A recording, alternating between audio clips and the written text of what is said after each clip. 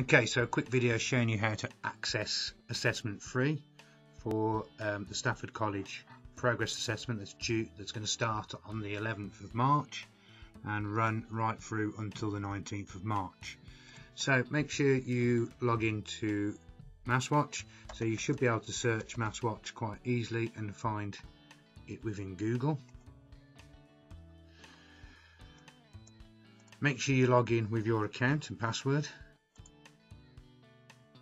And when you arrive in, you should see your section opens up at My Work, and then automatically you should see at the top of your screen Assessment 3, the 90-minute or the 130-minute version, that every student has been given an extra 21 minutes in order to aid with the inputting of answers when transferring working out from paper.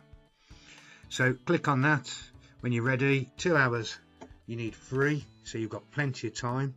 Make sure you observe that if your calculator doesn't have a pi button, take the value of pi to be 3.142.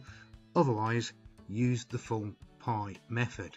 Remember, drawings are not accurate unless stated otherwise, and the total marks of this paper is 80 marks.